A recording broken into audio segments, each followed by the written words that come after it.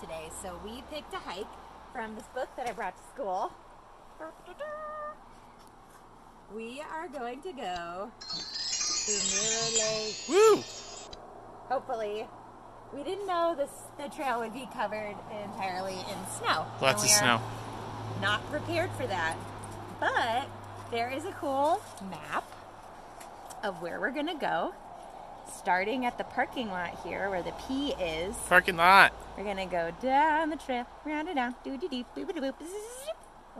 and then hopefully we'll make it to this beautiful lake where you can see snowy Mount Hood. You can walk around the lake and go back. On the next page of this book, it also has a scavenger hunt, kind of like the I Spy from the poster that we did. Back up. It says we might see pikas, that are the little squirrels that live at Pika Rock right here. It says to look for sword fern spores on the bottom of the ferns. They look like tiny puffball mushrooms that the spores squirt out of. Ooh. Rhododendrons.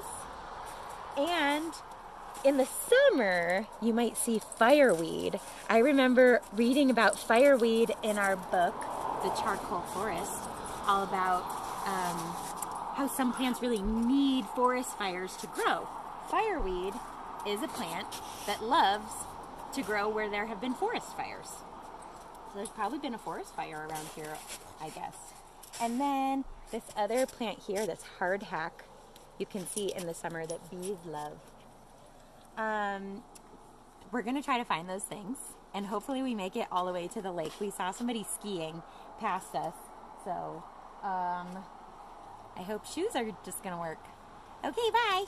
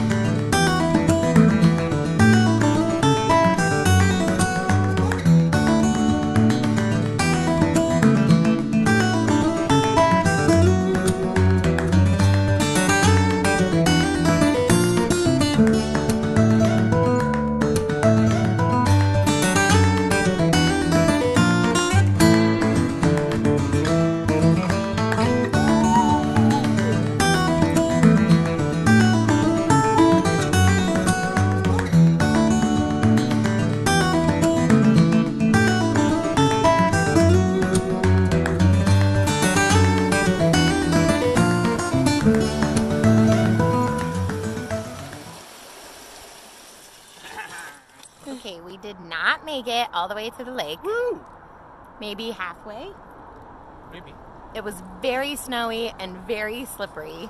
I can't tell on our map where we got to, but I did notice that it says the best time to go is May to October.